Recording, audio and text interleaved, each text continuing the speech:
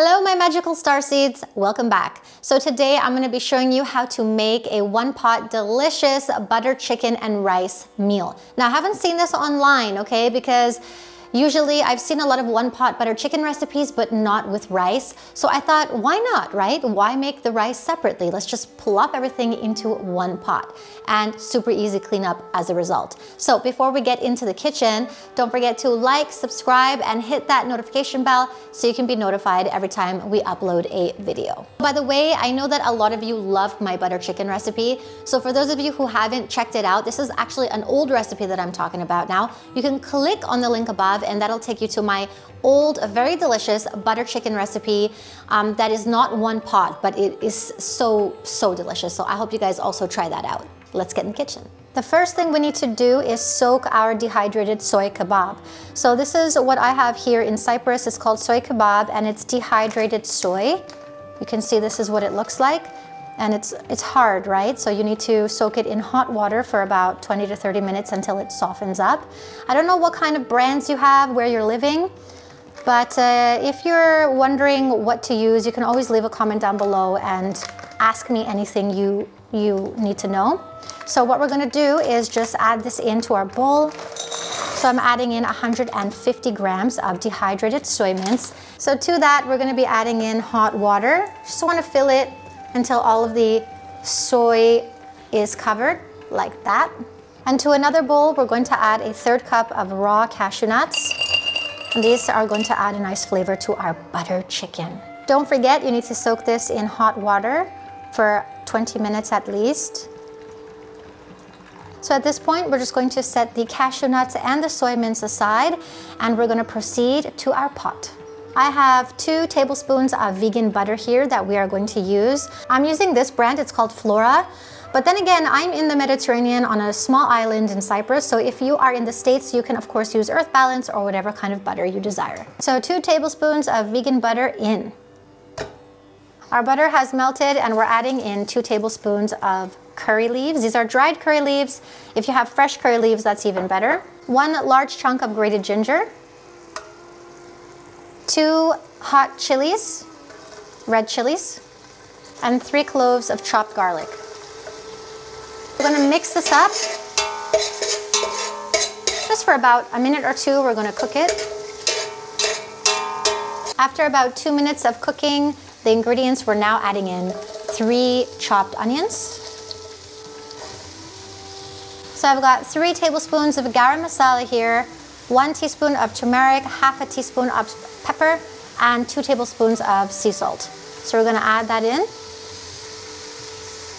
And then we're giving it a good mix because we are going to be cooking this for about 7 minutes until the onions are nice and translucent, tender, and cooked well. It's been 7 minutes and our onions are nice and cooked, but I just wanted to tell you guys something.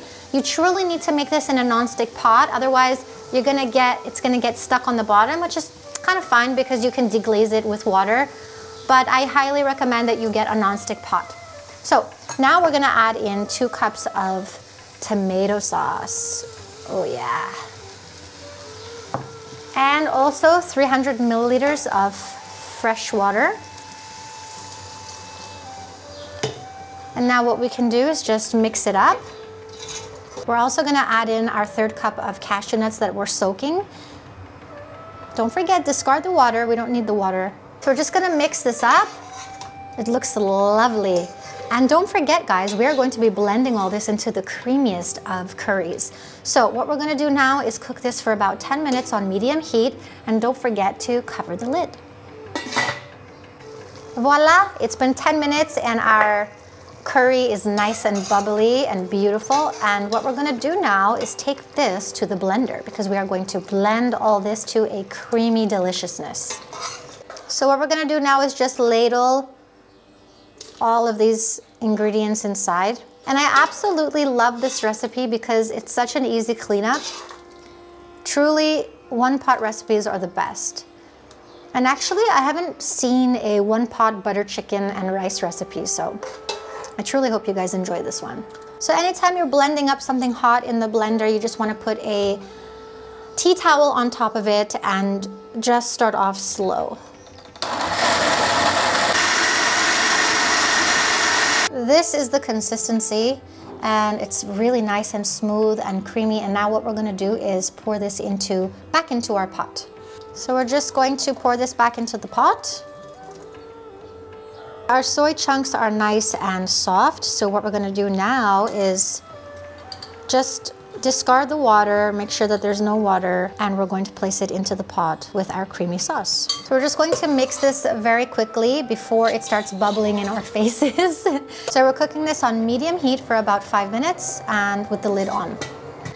It's been 5 minutes and our sauce is bubbling away. Look how delicious and amazing this looks.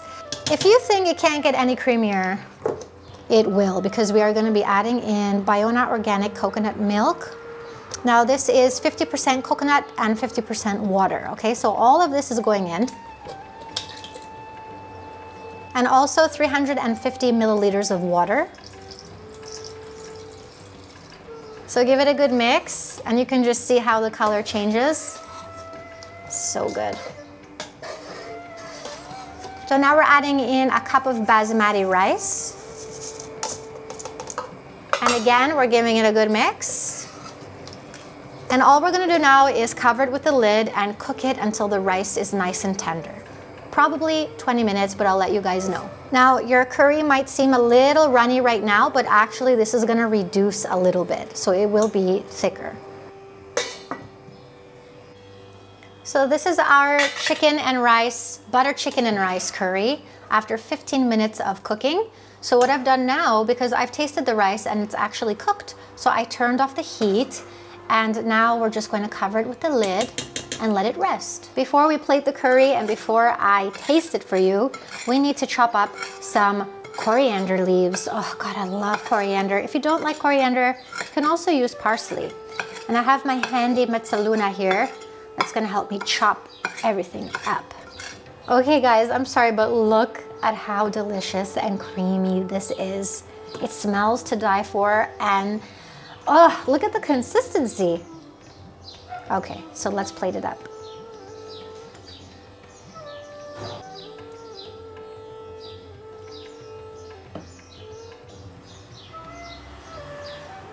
Just top it off with some coriander leaves. I also love eating this with mint chutney.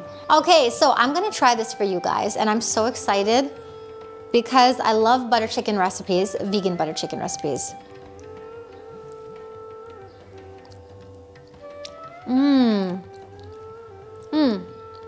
All the flavors are there.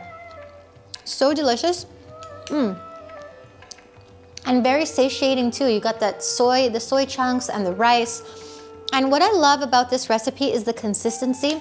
It's not too chunky and it's not too runny as a curry. I think it's just right. If you wanted this recipe to be even more chunky, you could add a lot more rice and make it more stiff, but I actually prefer my curries like this.